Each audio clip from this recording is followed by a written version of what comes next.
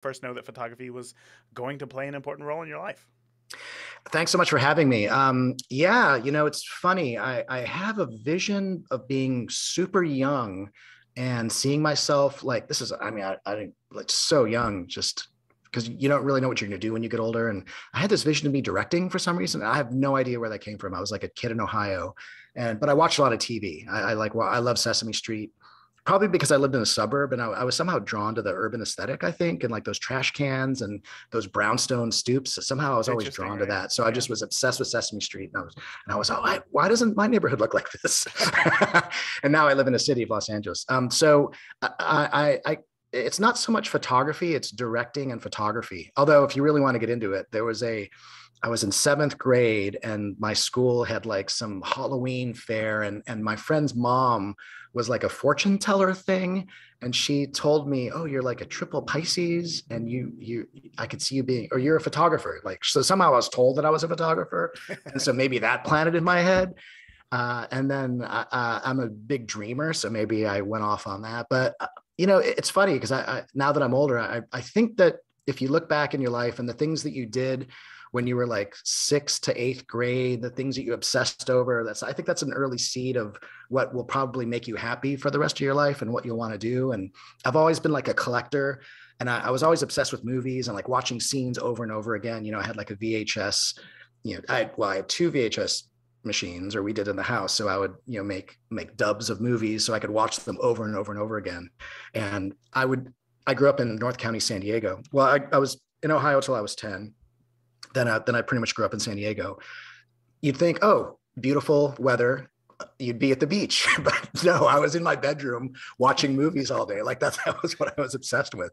And then I got into making, videos and film, video production when I was like starting in high school and got into editing and shooting video. And then I really got into photography more seriously when I was in college. I had the opportunity to study abroad in Florence, Italy for a semester, my sophomore year. And I took a photography class and I had this incredible teacher who just really inspired me. And not just him, but also just being in Florence, Italy, like everything was just so picturesque and just visually stunning. I mean, you could walk down an alley and take a photo of a trash can and it looks like, high art, just everything is just so beautiful when you're there. And also I was very inspired, being, away from America for the first time really. And I had this great instructor who, funny enough, his name was James White, and he's very successful photographer. He did like the Twilight movies and he does like magazine covers. And I recently reconnected with him because he's getting into publishing. So we could talk about this later because I've had a couple books, published now. And so we've reconnected. But yeah, so really it was like college. And I just was really obsessed. And this is, film, and this is being in a dark room. And this is when, you're on a student budget. So you're buying large spools of film and you're making film rolls yourself, so I'm packing as much film as I can. Cause if you buy film commercially, it's 24, 36, usually exposures, but I would try to jam like 40 or 50, exposures in see as much as I can. So when you go out, you don't have to like replace the roll as much. And then, I don't know if he was allowed to, but he gave me the keys of the dark room. So I would just do these all-nighters where you're just totally geeking out over burning and dodging and making the perfect print from your negative and just spending. And then you'd come out, this heroic moment as the sun is rising and, you got the right print, the silver gelatin print. And now it's much different. Now I just spend all this time on my computer, Right. in Lightroom. I love digital. Like I'm not complaining at all, but yeah, but that was it. It was studying in college. And it's interesting now that I'm curating and I'm exposed to younger photographers. I have a show up right now and we have someone who's a senior in high school who's showing, and a lot of younger people are really kind of getting back into darkroom, into analog and that tactile element, because it's much more precious than everyone has a phone on their cell phone now, right? Everyone has a camera on their cell phone right now. So the analog process is this unique kind of a novel kind of thing. Isn't that so strange? So great. I think it's great. It's funny because it's so I think the visual language of younger people is so different from what it was from when I was younger. Sure. And I think it's great. Yeah, it's just in the way that it's like everybody speaks English, but not everybody, is a poet or speaks Ah, eloquently. Everybody has a camera. Not everybody is a great photographer. yeah. I think I've been doing it now for decades, so it's kind of second nature for me. But uh, yeah, but that's the thing. Just because everyone has a camera doesn't mean that everyone has the same, Yeah. aptitude for it. When you went to study abroad and you brought your camera with you, I'm always interested in that that learning phase because I feel like lots of new photographers look at photography as like, wow, if I just had a great camera, I'd be able to capture all these great moments. And then they get the camera and then realize that it's a pretty technical thing, you know. So when you first started in photography, were there any technical struggles that you had to overcome? It's interesting, and I read somewhere that like obsession over the tools is more of a male thing. Like I had read that like female photographers aren't as like obsessed with cameras. It's more of like a male thing, and Huh. there are people that really get obsessed over the tool, and it doesn't necessarily translate to their work being any better. I've never really been much of a techie person, or I guess for me, I respect the craft and I learn as much as the craft that I can to express what I want to express, what's in my head, or what I want to document. But really, the camera is just a tool. And now you could take great photos again with your cell phone, Yeah. and you could take great cameras with a plastic Holga a camera, which you could get for under $50. And I think it's really for me. I've always been gravitated more towards the art, I guess, than the craft.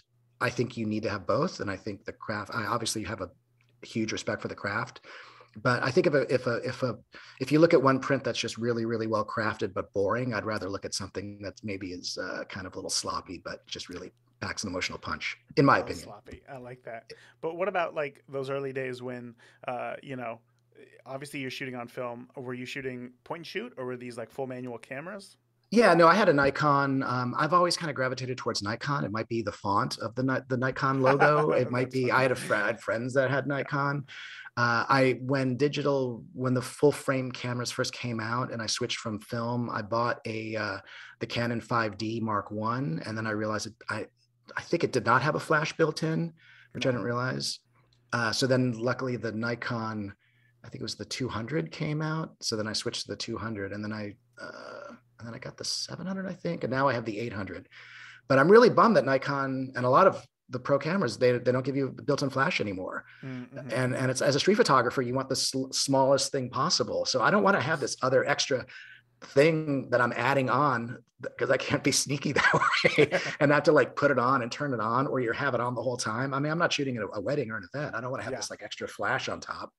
I want to get the Z9 or the 9Z, whatever the new Nikon, but they're not putting on a built-in flash, and I guess maybe I have to live with it.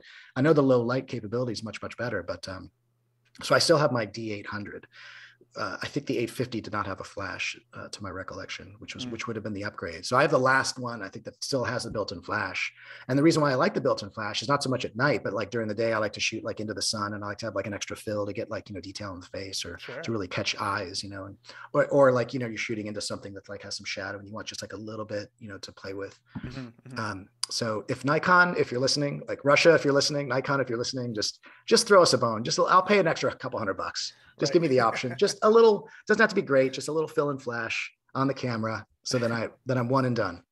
It's so But funny yeah, to so I hear. had a Nikon. Oh, sorry. No, I'm sorry. Go on. I get excited. So to finish the thought, so I had a Nikon. It was not a point and shoot. I mean, it was pretty. It was manual, but it had it had like the meter built in. It wasn't like the really old ones where it was completely manual. It did have like a program setting, I believe, but it's great. It's like when you're starting out driving, it's great to have a stick shift. You want to be able to really understand the machine. Mm-hmm. So it's good to start manual, understand aperture, shutter speed, the basics, and then then you could go from there. Were you always very proficient in shooting manual, or was there a steep learning curve for you? No. I mean, the type of photography that I do, I don't really have like a lot of time. I'm like, just, I see something that's happening and I just want to get it right away. So I'm shameless about just keeping it in program mode. I mean, there are people who like think in terms of shutter of aperture all the time. And like they'll walk into a room and they'll adjust their camera to whatever the lighting is at the time. And It's not me. I don't have that. I'm not that autistic. Right. I don't have that. Yeah. My mind's on other things. Yeah. Yeah. So yeah, I'm shameless. I'm shamelessly shoot in program mode, and then I'll see if I got it. And then, but one thing I do now is I'm able to control where my exposure is, where in the frame I want to set the exposure to. So I'll do that.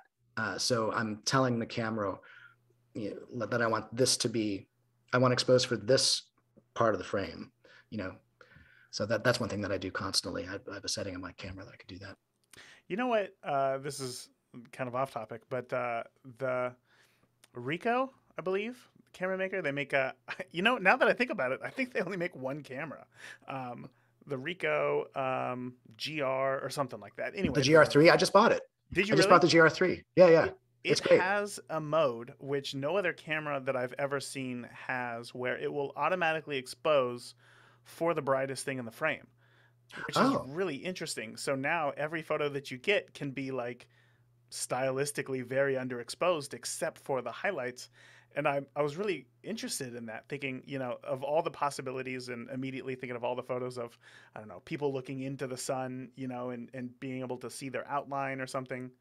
Anyway, I thought that was a very cool tool, and you would think that more cameras would have that, but I forget where I was going with that. But it doesn't matter. No, that's interesting because then digitally, because then it's not going to be blown out, and then you could always Sure. go in and like brighten it up. Yeah. Yeah, that's interesting. I didn't know that.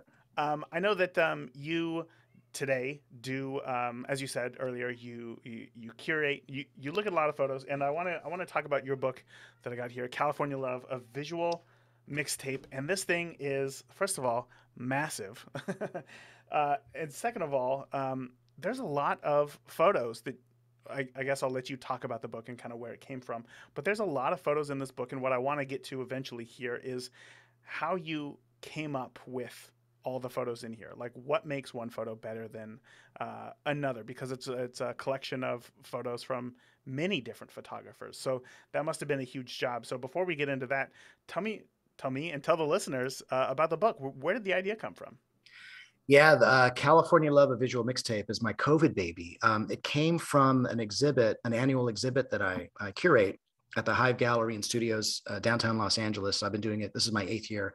I actually have a show up right now. It's 2022. So 2 years ago in 2020, I changed the theme every year. We've done like a fine art theme. We've done street photography. We've done naked versus nude one year. We had analog versus digital, and we had alternative process one year. And then for 2020, I'm pretty political. I knew that it was going to be a really contentious election year after 4 years of the last administration. And California is pretty progressive. It's kind of like a progressive, almost like oasis, in America, it seems, or one of. And I wanted to do something addressing the election, but most of my family voted for Trump, at least in 2016. And I have a lot of, I have a lot of friends. So I have friends on both sides. I don't discriminate, politically. I welcome healthy debate and conversation, but I don't take anything personally. Which I think is healthy. But I know from talking to people who lean, far right or even far right, is that facts almost don't even matter anymore. Like you can't even really. People are going to have their opinion, and I love the show The Gilded Age I'm watching right now, and one of the characters perfectly articulated something. There was a line of dialogue where she casually says, don't let facts get in the way of my opinion, or I don't let facts get in the way of my opinion, which is, I think, really kind of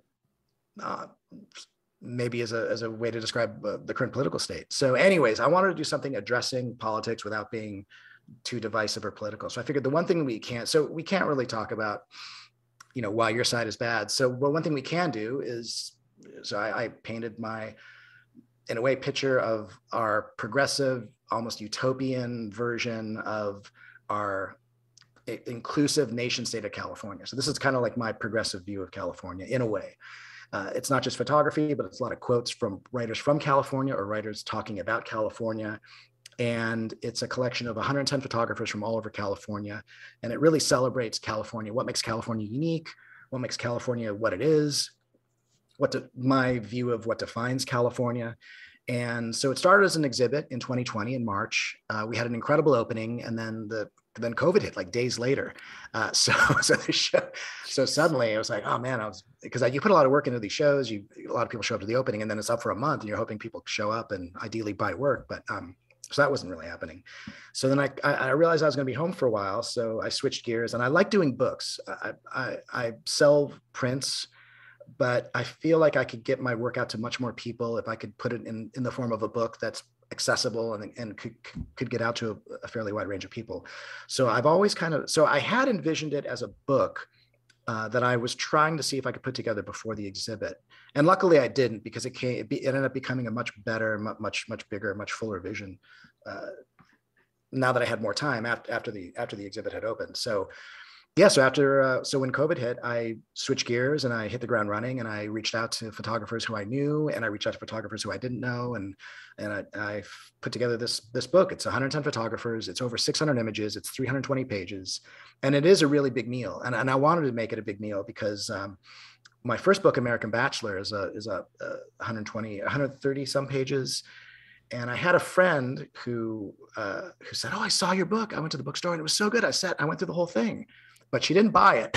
Oh. So I'm very aware of that. Like, if you're doing a book, it's nice to have something that you can't just go through in one sitting. Yeah. You need to take it home. You need to spend some time with it. And also, I think the more time you spend with it too, it packs a more emotional punch to it. It stays with people more.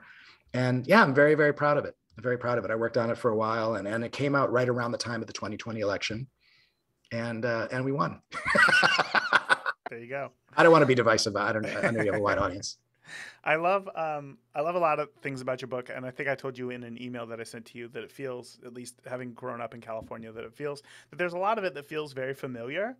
But also, I find what's interesting is that, and I was thinking about this right before, we as photographers tend to photograph the things that we find interesting, or I feel like photographers love a good juxtaposition, right? We love a good, expensive car, and then on the sidewalk is a homeless man or something. That's a very common photo that you could think of. And when you look through the book, there's a lot of photos that I feel meet that juxtaposition, which is strange because it's like, that's not necessarily like that's not the everyday California, right? That is something interesting that happened in that time. So I want to know, like, for the book, was there a visual element?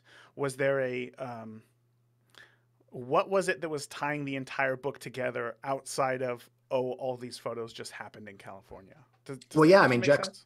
Juxtaposition. I mean, that's the history of art, right? I mean, like the artists have been, doing this forever. Artists, writers, and I guess the thing that ties the book together is just my curation. I've been curating for a while. I'm very picky. It's hard to buy gifts for me because I'm very specific about what I like. It's hard to shop for me. I hate shopping myself.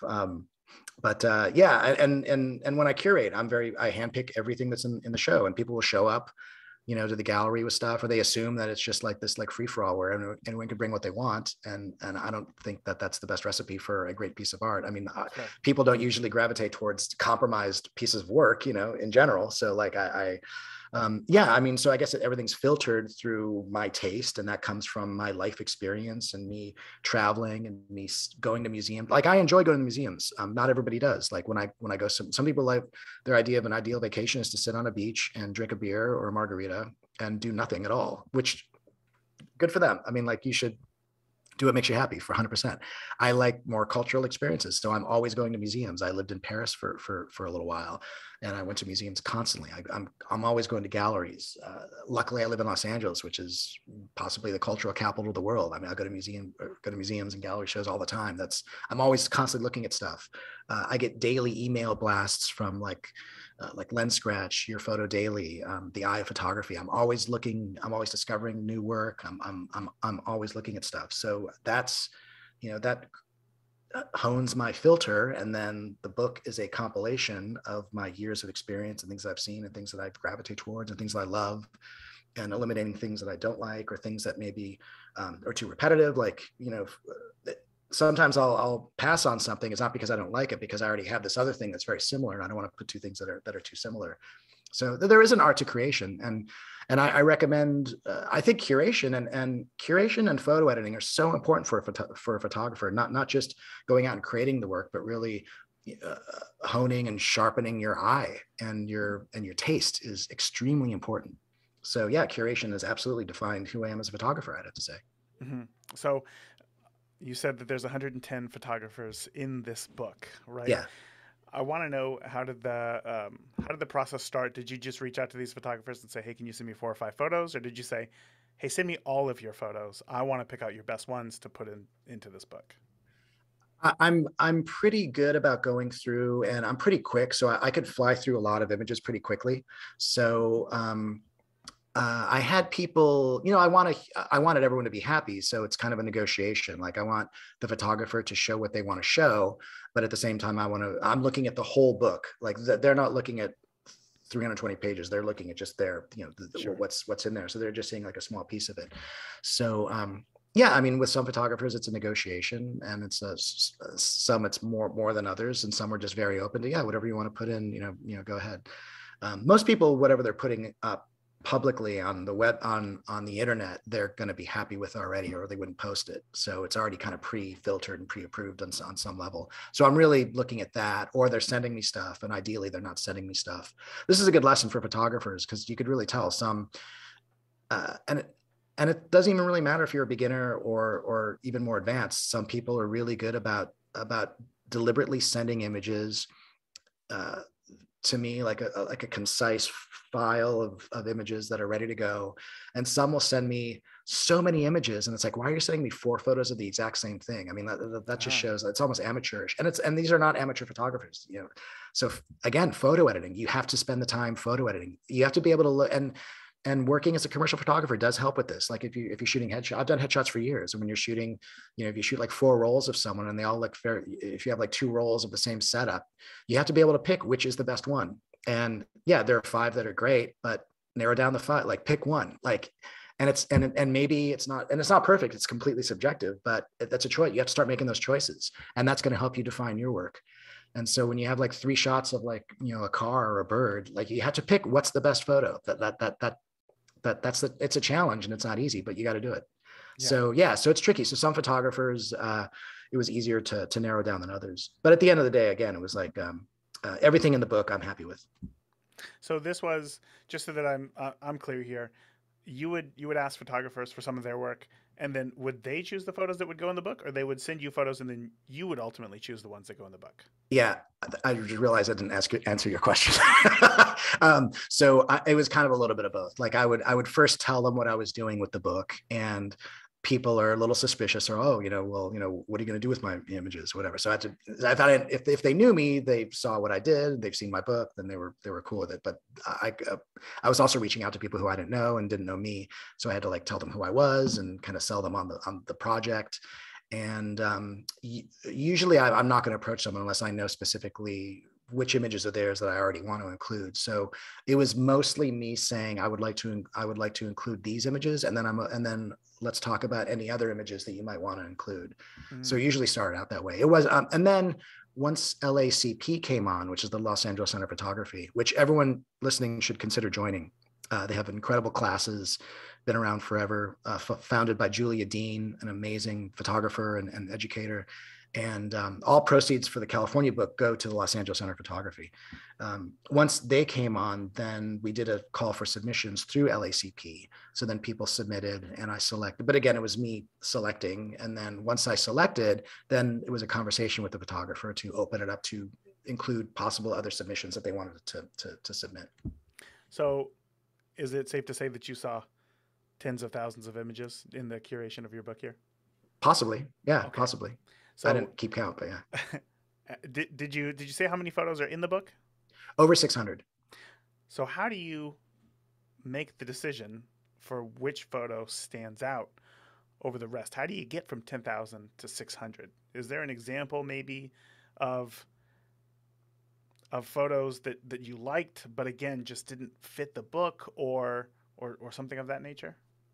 Yeah, it's funny because like there are professional photographers who had great images, but they were created a few years ago and maybe the original got lost in a hard drive that crashed, or they can't find the negative, and they just have like maybe they just have an image that had a watermark on it. So I was surprised that there was a decent amount of those images, which is Wow. which happens in life, and yeah, it just really comes down to the curatorial process. I've having been making images for decades, editing and then curating. I'm pretty clear about what I like. And sorry, what's the question again? I know we're talking about how did I refine, how did I get down to how did I make selections? Yeah, I guess you just know what you like. Yeah, you know what you like. Okay, so. But maybe it's not for everybody too. I mean, there are other skills that I don't have that other people do. This is No, just no, no, something no, that no. I've done. No, I get that. I get that. I get the, you know what you like. And I think that after, um, shooting professionally for 10 plus years, like I understand that sometimes there's something about a photo, you don't know what it is, you just like it and you're going to choose that one and you're going to move on. But I know that a lot of people just getting started, oftentimes one of the most asked questions in the Beginner Photography Podcast Facebook community is like, which one is better, A or B? And I'm trying to, I guess, Yeah. give some solid information that people can get to on how they can make the decision on their own through how do you make decisions on your own for the photos that I think it's a great question. I think it starts with, if you happen to be watching this on YouTube, this is part of my photo book collection. Oh my. I'm obsessed. It used to be vinyl and I started selling off my vinyl. There used to be a wall of vinyl. So now I'm obsessed. I buy like so many, and I have a bunch over here that I'm still going through that I just got. So, and I'm going to libraries. I'm going to bookstores constantly. If you're in Los Angeles, please visit Arcana store. It's a bookstore of the arts. Visit Hennessy and Ingalls downtown. Incredible. Book Soup has a really great curation of photo books. Obviously Strand in New York. There are so many great bookstores. There are great library collections where you could find out of print books. I'm constantly looking at stuff. So that is going to help you make choices. And yeah, you just got to keep like looking at stuff. I think that's how you sharpen your eye. And just taking note of what it is that you don't like versus what it is that you don't like. Yeah. And I think, and the talking, being around smart people with good taste helps, and you're having conversations about things and you're debating and you're defending what you like, and you're hearing someone else defend what they like. And maybe, you're forming your opinions based on not only what you see, but you're getting information from other people. Yeah, I think it's a lifelong process, and things evolve too, and things change. Like I'll be selling, but like I'll buy a book and I'm really into it, and then maybe 10 years later I'm thinking, I'm kind of not so into this now. Like maybe I've moved on. Mm-hmm, mm-hmm. And this is kind of, I guess, a side question. This isn't necessarily about the photography, but when it comes to the book, it's full of photos. You said over 600 photos. Can I ask why the cover is illustrated art? So yeah, I wanted the cover to be something where, because I go to bookstores a lot, I go to libraries, I look at a lot of books, I buy a lot of books, and I wanted the cover to just really jump out at you, to where you go look at this and you go, what the hell is this thing? I need to check this out. Like, so there's something about this cover to me and I worked with the designer a lot. He was, funny enough, he's from California, but he was in Hawaii at the time. So this kind of definitely has like a beach, it's on this water and everything. Yeah. So Hawaii may have helped the visual, the bright colors. But yeah, I just wanted to have a cover that really jumps out at you, where it just draws you in. My first book, American Bachelor, has a photo on the cover. My second book, Folsom Street, is an illustration. My fourth book, this casino book I'm working on, is probably going to be an illustration that I'm working on right now. It's I think for a cover, in my opinion, you just want to have something that just really grabs your attention, that really gets you thinking. There are a lot of photographers who really want to go for a traditional like linen, with just text, and I totally respect that. I have a lot of books that are like that myself. It's just a personal taste. Mm-hmm. But it does grab your attention. It does. It really does. And that, like, the first thing that I thought of, I was like, this photo screams California. With the palm trees and the beach and the taco on front. Thank you. I will say, looking through the book, though, I was hoping that there would be more photos of tacos, but that's fine. It's fine. At least it's on the cover. There are tacos represented, and there's a great Jonathan Gold quote about tacos. as well. Actually, there are two mentions of tacos, at least two mentions of tacos. Still about All tacos matter. short. Yeah, all tacos. I love tacos. That's too funny. I like that perspective though, because that's really interesting. I feel like you're thinking of your book. Obviously, hold on. What am I trying to say here? So when it comes to putting together a book, there's something that you're trying to say. You know, this is your visual mixtape of California. This is what California represents to you. But there's still obviously a business aspect of it for you to think about and stress over the front of this book in the hopes that it's going to obviously sell more. So when it comes to creating books, again, this is a world that's pretty foreign to me. Were there any decisions that you had to make about the book strictly in the hopes that it sells over your own artistic desires?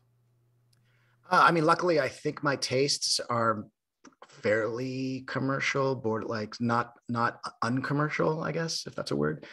Going back to the cover, though, another factor is there's 110 photographers. So if I had one image, then I'd have to pick one photographer. So it was much easier to avoid that with an illustration. So that was also a factor in. I think in general you have to be aware of an audience. You know, if you're making a book and you want it to sell at a bookstore, someone is going to have to want the book to be sold at that store. So they're going to have to pick it. If you end up lucky enough to afford a publicist, they're going to have to figure out some way to market it and sell it. So you have to kind of think about marketing. What's interesting about this? Why would someone want to buy it? And books are expensive. If you're a novelist or a poet, or if you're a writer, period, you could create books on demand. You could just have the file existing on the cloud, and then as someone buys the book, it could be printed and sent directly to them through Amazon or publishing services. There are companies that do that. You can do that with Blur, but the expense is so much higher, and you don't have quality control. Like I want to be able to look at the the same with a print. I mean, you could get prints sold where it'll go directly from a third party to the customer, but I would want to be able to look at it. Plus, you want to sign it. I would want to sign print if I'm buying a print. So for photographers, it's a little tricky. For artists, So the expense of making the books, they're heavy. The expense of moving them around, the expense of distribution, it's not cheap. So you have to. In California, love retails for $50, which is a pretty good value considering other fine art photography books. But a lot of people that's a big expense for a lot of people. Sure. So you do have to think in terms of it being commercial enough, it being desirable to a wide enough audience to justify the cost and just to get it into people's hands. Yeah. Now, with all the time that you've been making books, as you said, you're on your fourth book now. How deep does the vision go before the book is created? We as photographers are taught, like what makes you stand out is the pre-visualization process, right? The more that you can visualize the photo in your head before you take it, the better it's going to be. So is it the same with the book? Like, are you thinking in terms of hard and soft cover, paper types, number of pages, amount of text? Like, are all these things planned out before you really started putting the book together, or was it done? Was it more of an organic process? The designer that I worked with on my first book, his name is Damon Robinson. He's just brilliant. He worked in, I think it was called industrial design. So he worked with like packaging and stuff for a while. He's an illustrator, designer. And we spent a lot of time figuring out the look and the design of the first book. And it was a lot of what I wanted based on my photo collection and books that I at the time I went to a ton of bookstores, and I found this one book by Lee Friedlander called Cottage. That's I don't think it's that popular. I haven't really seen it around too much, but the shape of it was perfect. It just fits so perfectly ergonomically in my hand.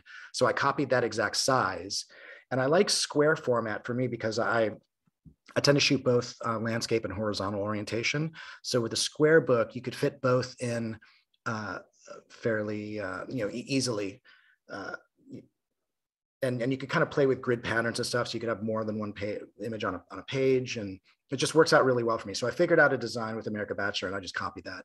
So I would recommend you don't have to reinvent the wheel every time. Find something that works for you. And once I figured out that, then I'm pretty much using the same template in InDesign for my future books, because it's something that I already kind of did all the work myself of figuring out what's perfect for me. Yeah. And again, that's in my voice. That has to do with all the stuff that I've seen and what I like. Not everybody likes square. Some people, if you know that you're shooting more landscape or more portrait, if you're doing all portraits, then it might not make sense to have a square book. You want more of a portrait orientation. So these are all choices that are very, very subjective and very specific, to the individual.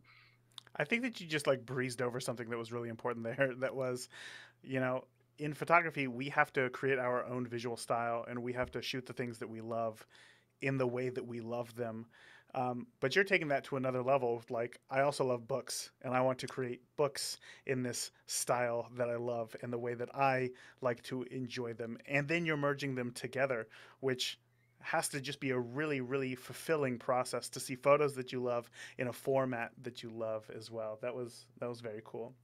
Oh Um, man, I'll tell you, like I don't have kids, but when my first book came out, and then seeing the book do well outside of me, and then I had a book signing, and people were showing up who weren't friends of mine, but just they knew the book and they wanted yeah. to be part of it.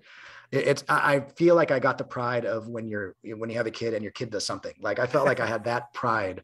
And these are my babies. I have 3 babies. I've heard other photographers talk about that. These Yeah. are my babies. I have 3 babies and I have a 4th on the way. I love that. That's such a great way to think about it. There's got to be that deep personal connection there. Yeah, it's our Wait, creation. right? Yeah, exactly. You said something earlier about curating. You said that you're working with, or that you've seen photos from even just like a senior in high school, right? And I think it can be difficult. I know who I was as a senior in high school, and it was not any sort of I wasn't able to create any sort of visual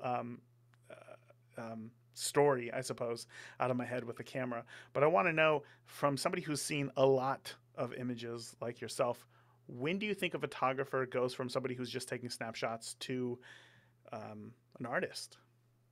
That's a great question. And it's a very, very important question. And the answer is, again, it's completely subjective. Some people from early on, have a really strong voice. And I mean, I think that goes back to, think of like junior high. There's some kids who are just so funny and just are so idiosyncratic, and then there are people who maybe develop their voice like a little bit later. And who knows where that comes from. But photography is interesting. And Chuck Close, the artist, talks about photography being one of the, I'm paraphrasing and I'm sure I'm going to chop it up, but he talks about photography being the easiest art to pick up, but the hardest to develop a voice in. Probably, especially now, because it's so ubiquitous, it's so everywhere. Everyone has a camera in their pocket. So to actually have a voice in photography, now is I think that's really the trick. And I don't know what my voice is. I think my voice has to do with emotion, has to do with finding, packing some sort of like an emotional punch. Although I was very complimented because I in this exhibit that I have up now at the Hive Gallery, I had multiple people come up and they said, "Oh, I knew exactly which pieces were yours," which is a huge compliment, because it's salon style and it's not all clustered together. But to have to get to that point is the goal as a photographer, to be able to have someone say, "Oh, I know that's yours. I know that's your piece."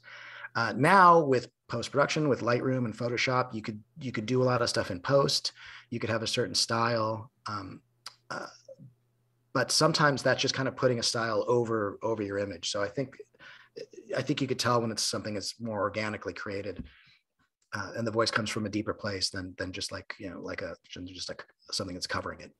But that is the goal. I think that is the goal, and the answer is keep doing it. You just got to keep doing it.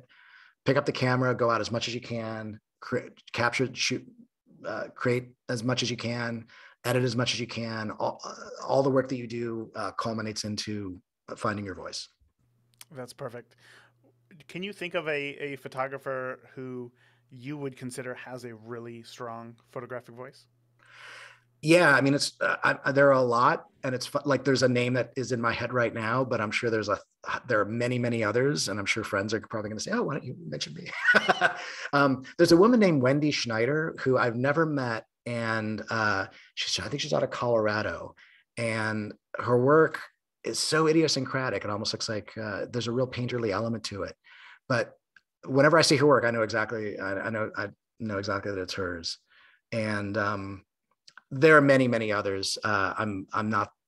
I'm sure I'll think of a bunch, and I don't know if I could send you a list, a follow-up list, but No, no, no, no, off the no. top of my head. There was a follow-up question to that, which is, um, Sorry, what? there's one more that came to Yes. Ryan Ryan Schutte, who's in the book. He does these amazing. They're almost like Jeff Wall type, Yes. very large kind of tableaus. Let Of me there was of one. a Oh, lot of I closed. characters, and they're definitely they're staged.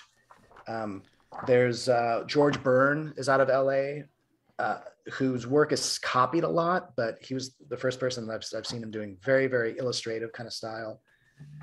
Flipping through the book now because I'm sure there are a lot in the book. It's funny. I actually had it opened to Ryan's page right before this interview, and I closed it to bring the book over here. And now I wish that I didn't, because, as you said, I mean, there's a lot there. Obviously, the characters. I was drawn to the landscape photos that he had. Just the light that was being used was absolutely phenomenal there. But I guess the follow up question that I wanted. His work's incredible, and he has a book. I highly recommend getting his book. It's great. Do you know the title of it offhand? I think it's just his monograph with his name.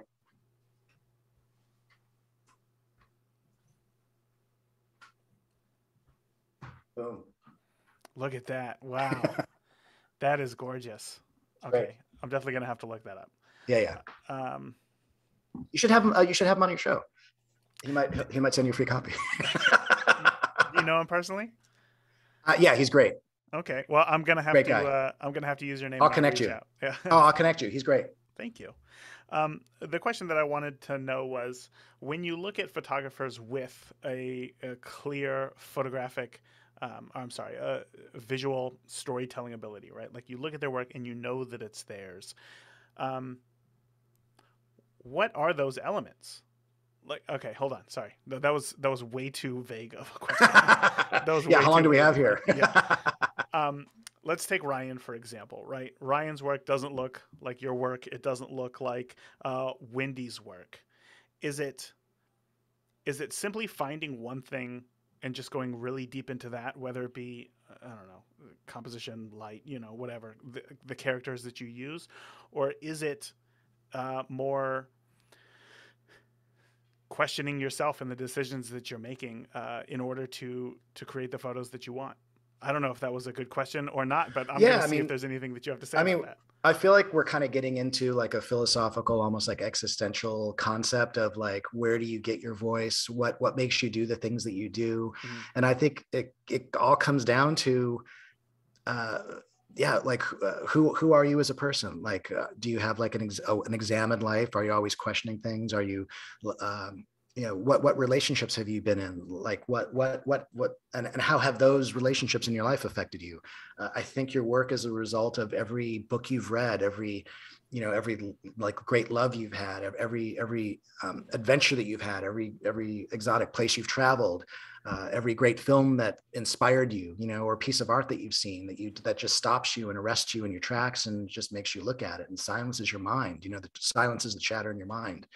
And I think all that stuff culminates over years and over time to hone your voice if you're paying attention, and if you're working it out too, and picking up the camera and making art and editing your work, honing it down, making those hard choices. And it's not easy, but luckily there's no punishment for making the wrong choice. You just kind of keep going.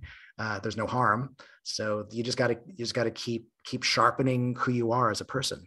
And this is what artists do that makes us different from, I think, the average person, is that we're always asking questions and we're always looking stuff, and we're more sensitive. We tend to be more sensitive to things, and we're catching things, we're seeing things. And for me, I'm more of a documentary artist, where I'm documenting what I see as opposed to having something in my head that I want to, create. And there are two kinds of sculptures. There's sculptors. There's additive and subtractive, and someone will take just a lump of clay and build something from that, and some will take marble and reduce it down, to something that something. And I've heard of filmmaking being compared to that, where you have like documentary, you're taking a bunch of elements and you're reducing it down to something, as opposed to someone who's just a real visionary filmmaker who's just building something, just creating something from nothing, or from, so something that's a preconceived notion that's in their head. So yeah, so that's something to consider too. Like, are you someone who is going to go out and just hit the streets and find things and then create art from that? Or do you have things in your head that you want to just create that you could do in your home, by building things and documenting, shooting them still live, creating still life pieces. There's kind of two different ways of approaching photography from that way too. Do you think that you can properly look at both sides of that spectrum and appreciate it equally as being Oh somebody who yeah. doesn't go out and create large images? Do you think that looking at those has more weight to you or less weight to you? Yeah, no, I value everything. For me, at the end of the day, does it give me an emotional impact? Is it an impactful image? And I think that's important. For me, it is, because a lot of people, like in academia and a lot of people in the museum world, not everybody, but there is kind of a tendency to almost over intellectualize something where you justify liking something. Mm. And I'll look at a lot of pieces and it just does nothing for me, and even like the people that I'm with. But maybe there's some reason why it's there, or a reason why it should be celebrated, that you need to like learn about it before you can appreciate it. But I tend to not be gravitated towards that kind of work, and not to devalue it, because obviously a lot of that's very successful. But just in my opinion, and everyone's entitled to their opinion, I gravitate towards stuff that just affects me, that hits me like on a gut level. And for example, Ryan's work is very much created, from nothing, and it's very much fabricated in a way, and it's brilliant, and I love it, and it's in the book. It's been in a couple of my shows, and he's great, and I wish I could afford his work, because he does these large pieces that are definitely worth it, but yeah, they're a little more expensive. Yeah, they stand out for sure. Uh, I, I feel like I feel like you kind of, I don't want to say that you shied away from like, oh well, this is turning like kind of philosophical and how do we answer these questions, but for me, I really feel like those questions are really important, or I guess I'm sorry, not those questions, but those answers here are really important for photographers to hear, that like it's okay just to like whatever it is that you like. If you like Absolutely, it, you like it for a absolutely. reason, and I think that that's going to give a lot of people hope. So if we, Every photographer who you look up to, every artist started somewhere. mhm, Everyone picked up a paintbrush, picked up a pen, picked up a camera somewhere and just started making images and just started doing it. Everyone. So everyone should absolutely be like, there's no reason not to do it. Everyone, if you want to do it, you should do it. I also will see, and maybe this is a social media thing, of people will post, and social media is weird. That's a whole other kind of segue into maybe a right, different conversation. Because I was going to ask you about, we should talk about Instagram, because I was going to ask you, because you have much more experience talking to other photographers about this. But there is social media burnout, and then I'll see people that'll occasionally have these posts of, God, what do you do when you just get burned out? I just pick up my camera and I go out and I'm not getting it. Don't do it. If it's mm, not making you happy, don't do it. Do it when it makes you happy. Go do something else. Go read a book. Go take a trip somewhere. Or get some work done that you need to do. Go through all your bills, or whatever. Do some busy work. And then when you really want to do it, then you go do it. Like no one's forcing you to do it. yeah. I see these weird conversation or debates, and maybe it's just to get some social media play. But yeah, so absolutely everybody should be inspired. But the flip side of that is, it should be fun. It should be something that you want to do. It should be something that you gravitated towards. No one's Mhm. making you do it. I don't want to say that it's an opposite take on that, but I am very much I would say it's more of like I'm a creature of habit, right? Like if I so in 2017 and in 2018, I did this thing. It was this app called 1 Second a Day, right? You just take a picture or a video with your phone, and then you upload it to this app, and then at the end of the year you have 365-second long video of your entire year. 2017 it went great. 2018 it went great, and then I skipped like 2 days, and I haven't done it since. And I think for me there was a lot of days where I didn't want to do it, but like I almost had to force myself to do it, because if I didn't, I know that I would stop doing it completely. And I love that idea of like, oh no, if you want to do something, like just go out and do it. And if you're not feeling inspired, like don't do it. But I personally feel like I would just never get anything done if that was the case. Does that make sense? Well, you're specifically talking about a long-term project that involves specifically doing something every day. So Okay, that's a yes. very specific example. And in That's that, okay, so then in a year when it's done, you'll probably you will be happy for having done it. So that is a happiness that you'll get from it. That is a gratification that you'll get from it. So yeah. that's a deferred gratification. But then another question is 10 years from now, if we look at your body of work and we look at this video that you created that one year that was maybe more of a struggle to execute, is that going to be one of your top 10 pieces of the last decade? Or like, so that's going to be the ultimate question. So we're making things we're just kind of constantly, I don't know, for me, I'm just constantly building this body of work, and I'll think about it later, but you got to have fun along the way. You do got to have fun along the way.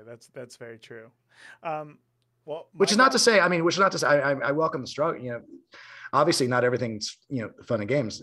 Photo editing is not always fun. Like, going through and like dumping images and, doing gig work, which is, it took me a while to figure this out, which is different from fine artwork. There's fine art photography, and then there's, the stuff you do to pay the bills. I didn't realize this until I was a professional photographer for a little while, that wedding photographers make more than fashion photographers. Wedding photographers do very well. You're not going to see a lot of wedding photographers in art galleries. And I was told if you're a wedding photographer, you should kind of hide that from gallerists or people who are buying your work, in a way, because it kind of devalues the fine art, mystique of being an artist. What? So I'd heard this. I'm not a I curate this one Sure. show, but I've been told this by galleries. That's so interesting to think of. It's like There is a separation of commercial and fine art, yeah. and got to pay the bills somehow, right? So, but I think you need to have a separate website almost as a commercial photographer, and then as a fine art photographer. How would you define fine art photography? Fine art photography is something that someone would want to buy and put on their wall, something that they would, something that maybe tells a story. I'm sure there's a definition somewhere that's much more succinct. This is just off the top of my head. Yeah. Commercial photography is someone paying you to do something. Fine art photography is the end result of a passion. It's an art. It's something that can be decorative. Do you think that oftentimes I've seen like street photographers go out and just like, it's just a point and shoot. They just go out and then they just, essentially it's a disposable camera. They'll go out and they'll create these like amazing looking photos, but it almost seems as like there's not much intent behind the photo. They just went out and just started snapping away. Do you think that style of just going out with very little control over your camera, do you think that those photos could still potentially be considered fine art? Oh, 100%. Yeah. Mm-hmm. Cartier-Bresson considered himself an amateur. I mean, he shot with, I think it had more control, but it was very, very small, almost like a point and shoot. Mm-hmm. Very, very basic camera. And he's, to me, he's my favorite photographer. So, yeah, but again, going back, the tool is not, doesn't make the tool is not the important part. Like when you go to a gallery, I'm not always thinking, oh, what camera was this? It's like, you're just looking at the final product. Of course. Sometimes you're thinking about the camera. depends on the piece, but you know what I'm saying. Yeah. No, I guess I was just trying to figure out, again, I think something that I struggle with personally is that intent, right? Because I, like you, am not somebody who can create something out of nothing. I feel like I work best by going out, seeing something, and then, I'm going to get that. I'm going to capture that. I'm going to use the skills that you've learned as a photographer, composition, lighting, and then capture the best photo of that thing in that moment. And then that's the shot. And being able to create something is really hard for me. So I feel like visualization in that aspect, maybe I'm just trying to, what's the word I'm looking for here? But, tell myself that like, it's okay that the photos that you create that aren't these grand masterpieces, that aren't these huge put together pieces, can still be worth something in the art world, can still mean something. Oh, absolutely. I could show you a ton of examples of brilliant photographers shooting stuff that was absolutely spontaneous. The Robert Frank's The Americans, it was him cruising around America on a road trip, and none of that was contrived. None of that. There was all stuff that he just kind of shot along the way, history's full of that. Yeah. But yeah, I think we keep getting back to, yeah, I mean, so in terms of intent, I mean, so that might be a defining factor between like documentary and street photography, where you have an intent and you're shooting like there's a larger topic or maybe a subject matter or a theme that you're doing over time, that it becomes a documentary project. Street photography is just, I could take my camera right now. I live like a block from Wilshire Boulevard. I could go down and there are people right there. I could go start, making photography. New York is great for that. Big cities, you have like people right there. LA is more of a car culture. So I'm shooting a lot from my car, which is nice to have like a longer lens, which is great because you could kind of get in and out. But yeah, but again, it gets down to doing it. For me, it's documentary. For other people, it might be, creating something or having like this vision of what they want to document.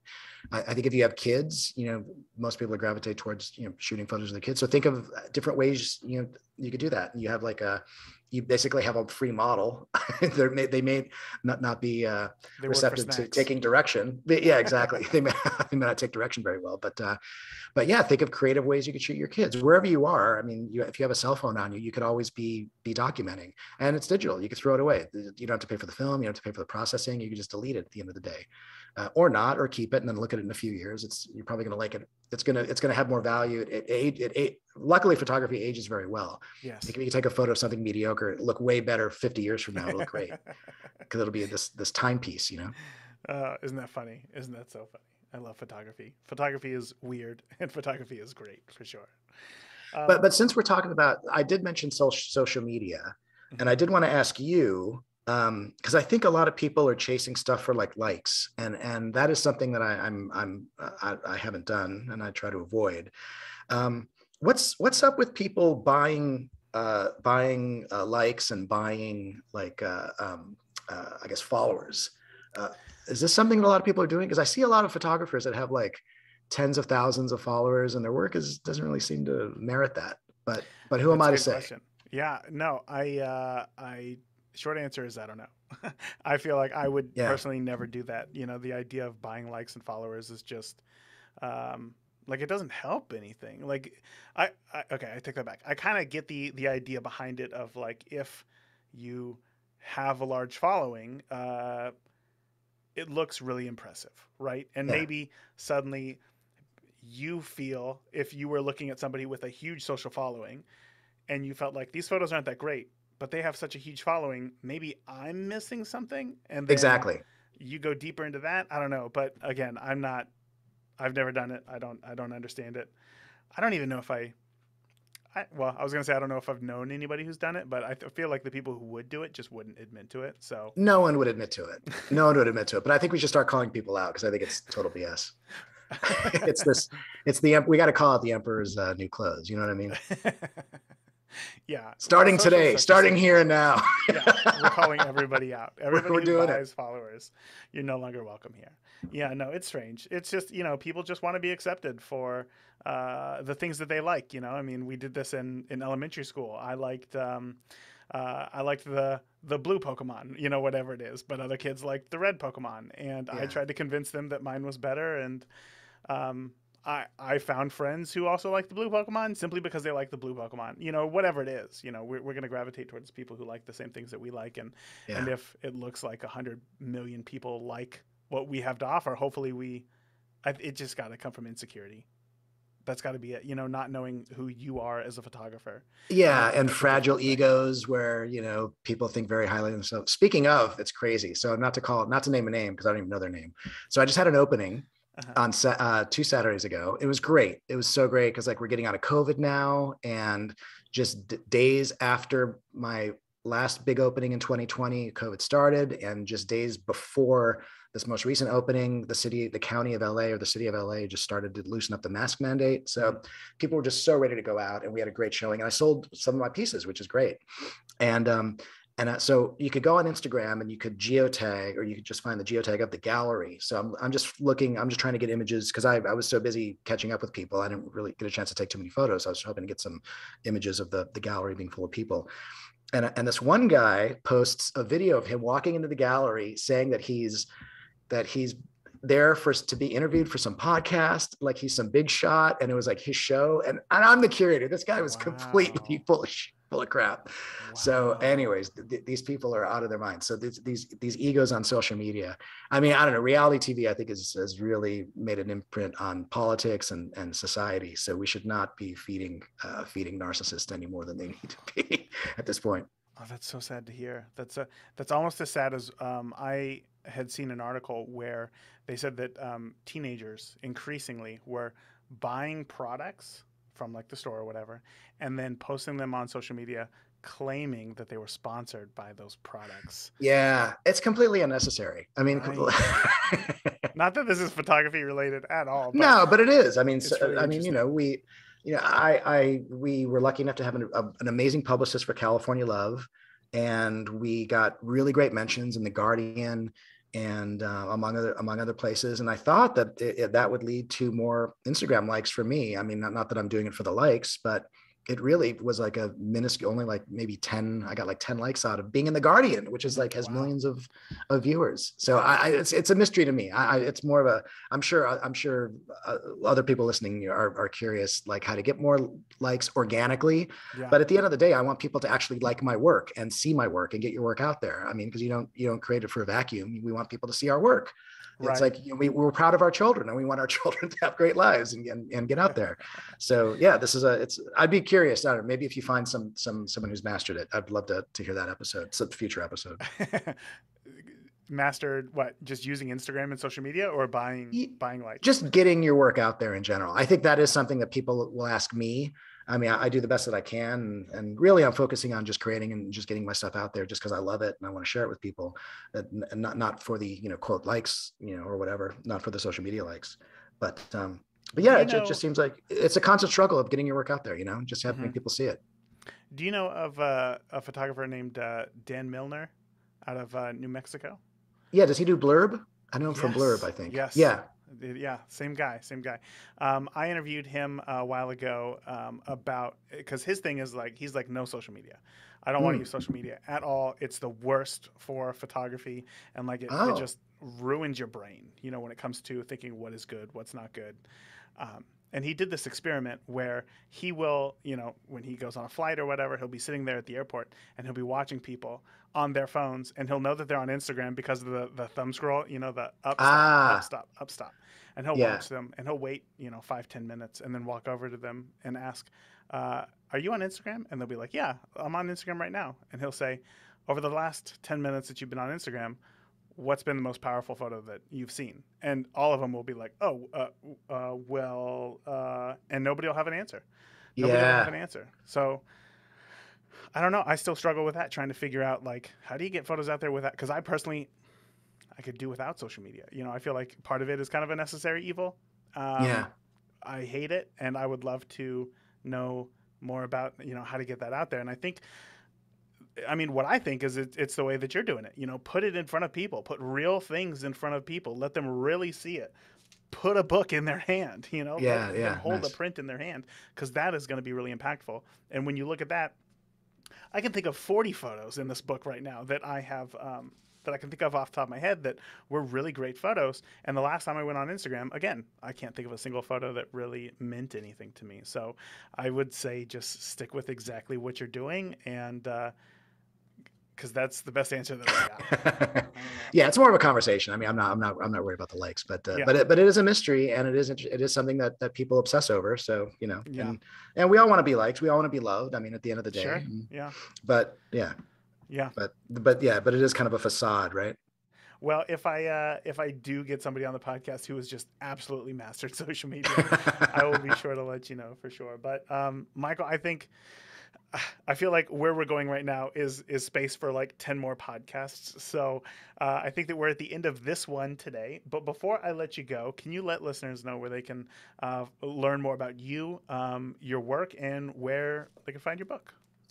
Yeah, the book is available. I would recommend going, if you go to my website, it links to one of my favorite bookstores, Arcana Books of the Arts, and you can buy it directly from them. It's the same price everywhere. It's actually almost sold out. It retails for $50. You can get it directly through the Los Angeles Center of Photography for a little less if you find it on their website. But I really recommend trying to support independent bookstores, independent booksellers. They took a huge hit during COVID, and they're doing the God's work. And as an artist, again, that's one of your best opportunities to go out and look at a ton of work. Go to a bookstore, crack open a book. It's not stuff that you're going to necessarily find on social media or on Instagram, like you just said. Through my website, my name is a little tricky to spell, but if I go by Full On Rad, as in Full On Radical, on Instagram and Facebook, and I'm easy to find. Hopefully you'll have a link to my website as well. And you could read a lot of press about the books, and you could find all my books there. And I guess if it's one last thing to say to inspire people, is just grab your camera or your cell phone and just go out and do it, and do that. And then also spend a lot of time photo editing. And if you want to curate, just find a space and put up some walls. And I'm sure you'll find a ton of photographers who will be very happy to have you exhibit their work for them. That is very cool. Michael, again, man, thank you so much for coming on. I really look forward to keeping up with you and seeing what you're doing here in the future. I appreciate it. Thank you. Absolutely. Thank you for having me. I'm going to go ahead and cut the audio right there. Oh, you did it. That was wonderful, man. That was wonderful. Great. How do you feel? Yeah. Great. Yeah. It was pretty fun. Yeah. It kind of went all over the place there, but I like that sort of stuff. I mean, I like really, it. That's great. That's how conversations go. Yeah, I know. And I feel like sometimes I beat myself up because I try to go in with an idea and have like a concise, series of questions to, again, as you said earlier, you have to kind of think about your audience and like try to deliver a set of information, goals, whatever it is, so that they can go on in their photography and do the same thing. But sometimes I feel like you just got to understand that like a conversation is just going to go wherever it's going to go. And that was this. And I really enjoyed this. So thank you. Great. Yeah. And hopefully other people will. Yeah. Well, do I care? You know what I mean? Like, should I care? I mean, you're doing it 380 episodes. That's great, man. Yeah, exactly. I got 2 last questions for you before I let you go. Is there anything for whatever reason that you don't want in the interview? No, this is great. Okay. I'll listen to it again, and if something flags up, but yeah, no, I think like if I made a mistake, so your nominal memory is your memory of the naming of things, and occasionally, like I remember my grandmother would say something, or when you're young, you catch older people doing this, where they say the wrong thing comes out of their mouth, but you don't catch it in your brain. Right. So like in a past episode, like I said the name of a store that my book was at. I said, instead of saying Urban Outfitters, I said American Apparel. Like, not a big deal. But if there's something like that, where if I said the name, let me double check the pronunciation of Ryan Schutte. I think it's Schutte, not Schude. But let me double check that. Sure. And even if I got it wrong, it's no big deal. Maybe you could make a correction in there or something like that, or I could dub it over. Okay. Actually, let me just say it right now. Ryan Schutte.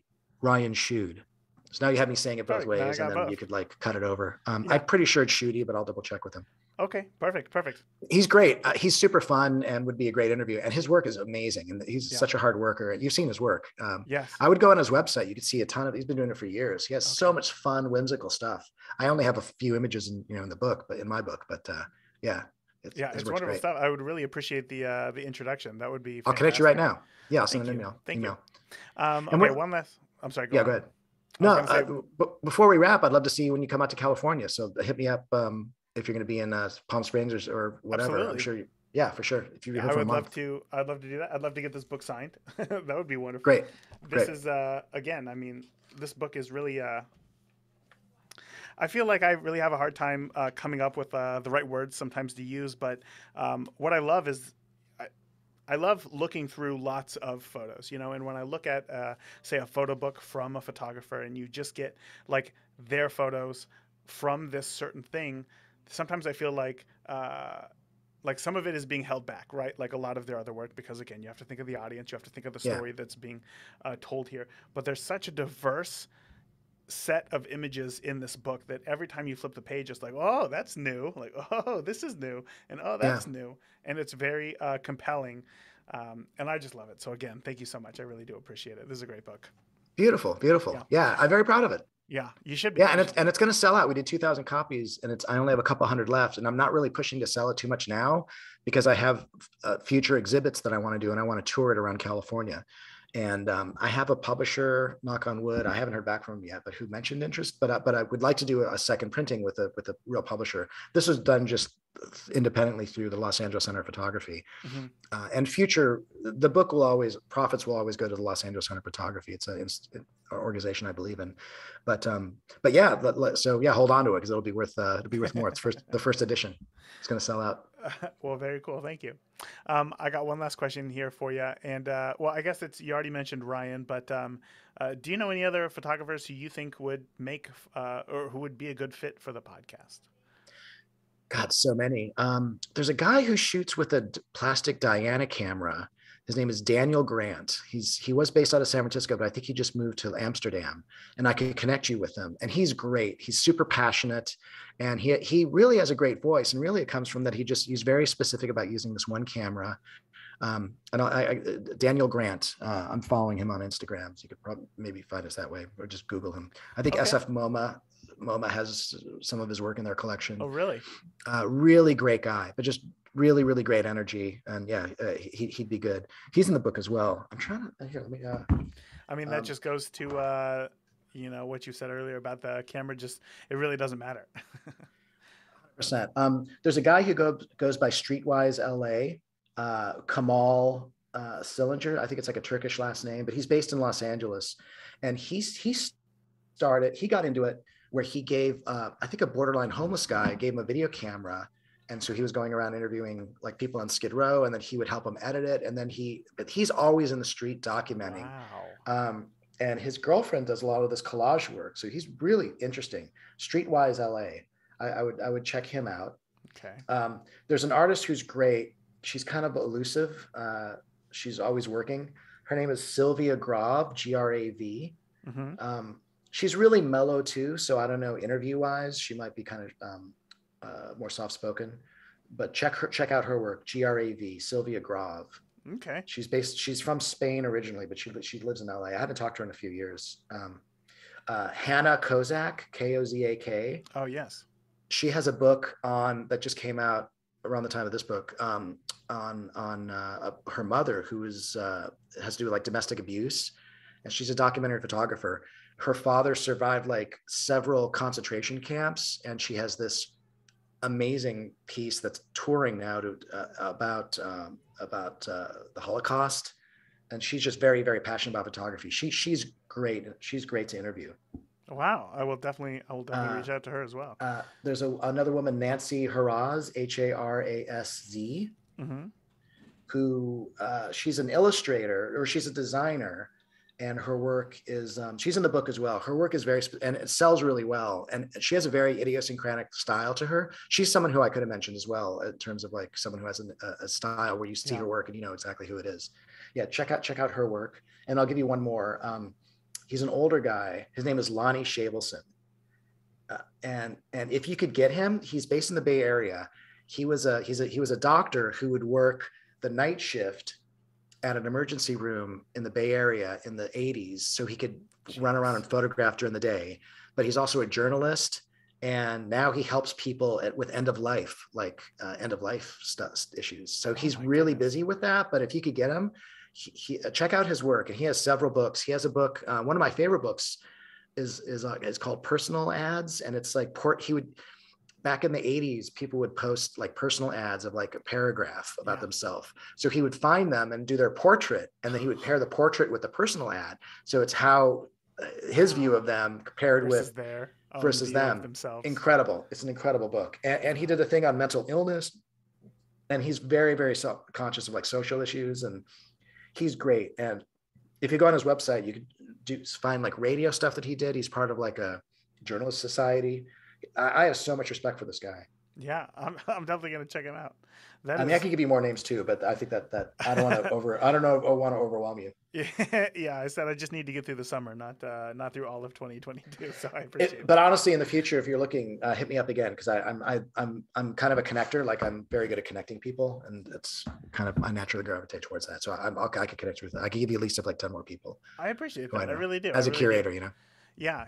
I mean, that's one of those things that you know, as a podcast host, it's like one of the things that I love is being able to speak with many photographers and also try to connect them with others as well. Like I mentioned Dan Milner earlier, which by the way, I was going to mention, which I don't have it. You know what? No, man, I'm not going to say anything just in case I shouldn't. But he's got a book coming out soon, and he's doing really interesting stuff. So I didn't know if because he also does the.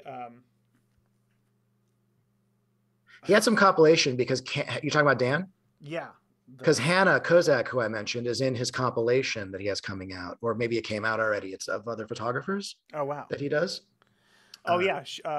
Shifter Media, I believe it is. Anyway, yeah, I'm not I think she sent it to me. I think it's right here. Yeah, I should have. Yeah, but anyways, I should have prepared for that. But anyway, no, I do appreciate it. Michael, again, man, this was a fantastic conversation. I have to say thank you again so much for the book. I really do appreciate it. Before this interview comes out, if you have any questions for me whatsoever, you know how to get a hold of me. And then I think I just need a headshot for, which you replied to that email. A headshot. I'm going to send you. Yeah. I'll send that today. Yeah. I didn't know if we were going to mention specific images. So I wanted to send you stuff kind of that would support what we talked about. So yeah, I'll send you, I'll do that right now. Perfect. And then, when you come out to California, man, we can hang out. We can geek out on photo books for a few hours, drink some tequila. I got some high-end tequila. Unless you don't drink, I don't want to. No. Yeah, that sounds great. Do you have a favorite photo book that you're enjoying most right now? So many. It's really impossible. I have a stack of 12 right here that are. This is my to-do because my wife uses this table now for work, so I kind of don't have access to it. Okay, so then which one are you going to go through first on that stack of 12? Well, I was going to show you. Dude, you got to check this guy out. I like the darker stuff. This guy, Myron Zauner, he's based out of Berlin. And in fact, Taschen is doing a big thing with him now. And Anthony Bourdain in his last season was in Berlin and interviewed this guy. Oh, wow. But put this guy on your list. Yeah. It's dark stuff, dude. It's like there's bodies in the street. Yeah, I mean, that's the cover. I can't imagine what's inside. He goes dark, but it's really, really great. And there's so many. Dude, this is one of my favorite books, which you should just buy. It's called the Way of the Japanese Bath. It's by Mark Edward Harris, who you should also interview. It has this beautiful, dude. You got to come over and you're gonna spend hours. I'm gonna show you. Yeah, looking at it through a Zoom camera is not doing it, but it's very exciting. Yeah, that would be wonderful. So do you know Scott Strazzanti? I don't think I do. He was a press photographer, shot for the Chicago Tribune for a number of years, now shoots for the San Francisco Chronicle. But when he was living in Chicago, they sent him on some assignment to like cover this farm or whatever, this family who lived on this farm. And it's just a really old couple, no kids or anything. He just shot it, whatever. Kind of really enjoyed the couple, would keep going back to them every 6 months to a year. And then eventually their farm was sold to a land developer who tore the whole thing down and turned it into just like a subdevelopment, you know? And then he documented that process. And then a family who moved into a house where the previous family, where their house stood, and throughout all the years of capturing all of it, found a bunch of very similar photos of, you know, like the old man after a hard day's work laying on a bed, and then the new family, just like this kid who's just bored laying on a bed. Really interesting stuff. His book is called Common Ground. I have your address. I'm going to send it to you because it is just so much fun to look at. It is so interesting. I had him on the podcast. He was on like CBS Sunday Mornings a number of years ago talking about it. It's just really, really interesting stuff. But how do you spell his last name? Let me pull it up for you. It is because it's I don't know if it's Italian, but it's a long one. Yeah. It is Strazzante.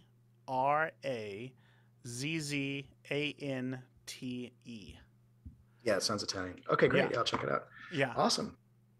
Let's see.